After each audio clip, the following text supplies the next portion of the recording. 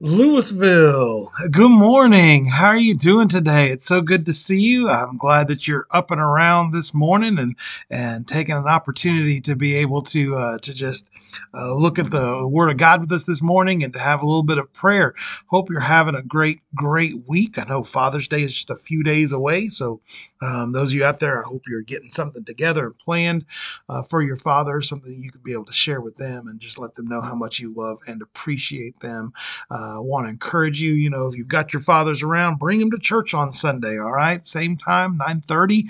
We're gonna be worshiping. We're gonna have just a great time to be in the house of the Lord. You'll want to be there. Also, if you haven't noticed yet or not, we have a men's cookout that is coming up Friday. So not this Friday, but next Friday. Come to the church for details.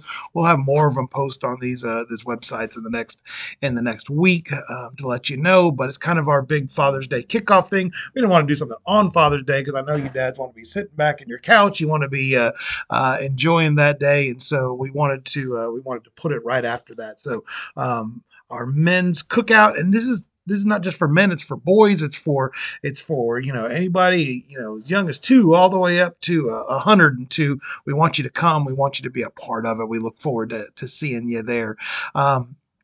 A lot of stuff going on at the church, and it's just great to see things. I mean, we're turning on air conditioning units in parts of the building we haven't turned on before. We've got lights going on. We've got people coming up and fixing little problems here and there so that it's ready for the church to open up its Sunday school classes starting July 4th. Now I know a lot of you are going to be out 4th of July, but don't worry about that. You can still come.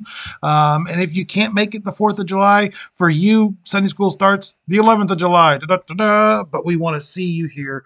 We want to get you together. We're so excited about our Sunday schools getting started up. For a lot of it, that's just our time to get together. It's our time to be social with one another. It's our time to fellowship with our friends that are there.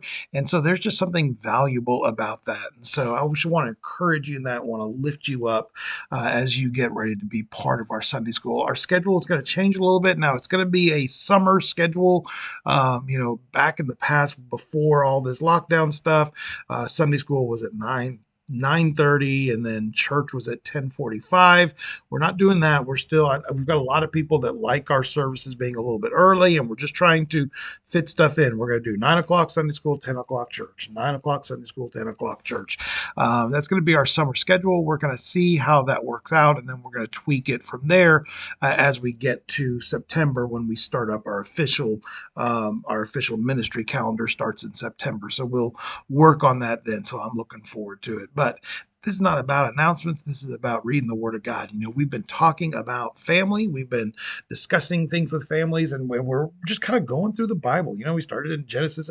Genesis has lots of stories about family. I mean, it's about God, creating man and woman, and the two becoming one flesh. And then we see the growth of humanity throughout those early stories of Genesis. But then after Genesis, you kind of start hitting some of these more teaching passages. I mean, Exodus has this story of the exile, and we've talked about Moses' life and some things like that. But it really is just kind of the time period is just one generation, so we don't have a lot of stuff there. But I'm going to jump into the book of Numbers. I know you're probably thinking, Numbers, I tried reading that before, and it's hard. It's a bunch of names, and yeah, it is a bunch of names. But you read in there and you learn some things that are going on. And there's a lie that goes around out there, especially by like atheists and agnostics, people that don't love our faith, don't love Jesus as we love Jesus, and have issues with us.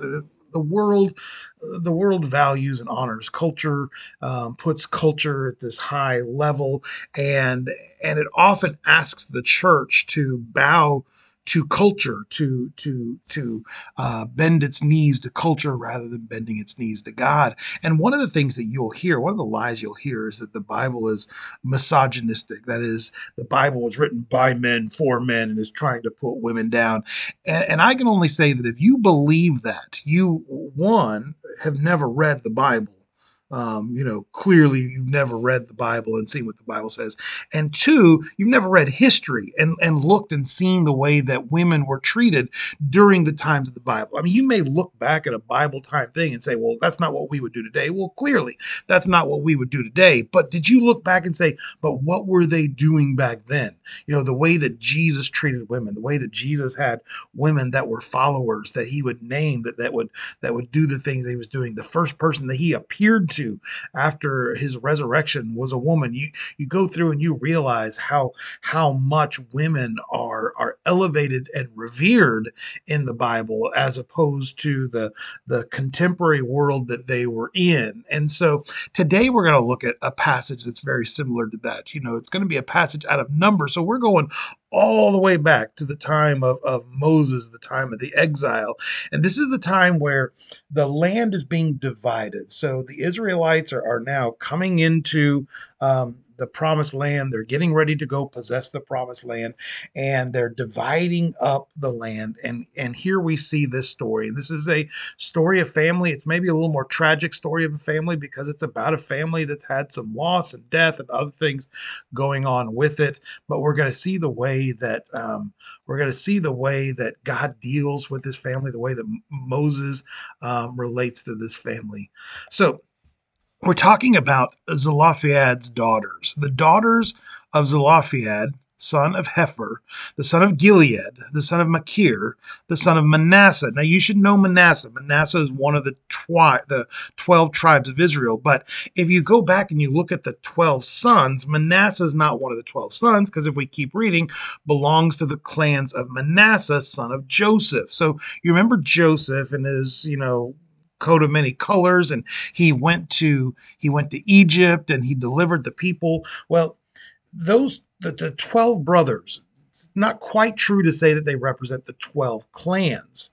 The 12 brothers don't represent the 12 clans, because one of the brothers, Levi, was not given land, but instead was the priestly brotherhood that was there. And so Levi became the priestly family. And so his family was dotted through all of the different areas of land. And Joseph was actually given two plots of lands, Manasseh and Ephraim. So Joseph, because of his faithfulness, because of what he did, his children were given these tribes. So there was a Manasseh tribe and an Ephraim tribe, but Levi didn't have their own land. And so, but so these women are traced back to Joseph. The names of the daughters were Mahlah, Noah, Hoglah, Milcah, and Tirzah. They came forward and stood before Moses, Eleazar the priest, the leaders, and the whole assembly at the entrance of the tent of the meeting, and said, our father died in the wilderness, that is, the wandering around, and he was not among Korah's followers, who banded together against the Lord, but he died for his own sin and left no son. So his father wasn't part of this group of people that were rebelling, and so therefore weren't getting an inheritance, but he died for his own rebellions and his own sin in the wilderness, which everybody, died in the wilderness except for those few people that said, we're going to, Caleb, and we're going to possess this land. Why should our father's name disappear from his clan because he has no son? Give us property among our father's relatives. So Moses brought their case before the Lord. And the Lord said to him, what Zelophehad's daughters are saying is right. You must certainly give them property as an inheritance among their father's relatives, and give their father's inheritance to them. Say to the Israelites, if a man dies and leaves no son, give his inheritance to his daughter. And if he has no daughter, give his inheritance to his brother. And if he has no brothers, give his inheritance to his father's brothers. If his father has no brothers, give his inheritance to the nearest relative in his clan, that he may possess it. This is to have the force of law for the Israelites, as the Lord commanded Moses. And so you see in this passage, these daughters that have come, these daughters that were part of this line of Joseph, but in that process of wandering in the wilderness, their dad died, punished for that sin of not truly trusting God, and In many traditions, especially in that area, in that region, there was no legal recourse for women. They had no rights. They had no legal thing to do. But they came and they pleaded to Moses and they pleaded to God, saying, "Hey, our dad wasn't part of rebelling against, our dad was part of that general, everybody did it, but wasn't part of that rebellion, and therefore shouldn't have lost it as inheritance. But because he died before he got here and didn't have any sons, according to the law of the land around here, according to the way things were done, our dad's going to be wiped off the face of the earth. He's going to have no inheritance for him. Will you give it to us, his daughters?"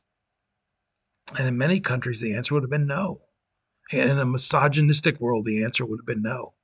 But that's not what God says. God says they are right. They deserve that inheritance.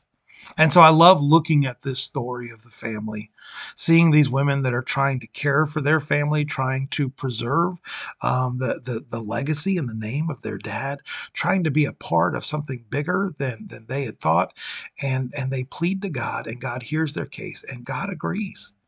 God looks at them and says, "You're right.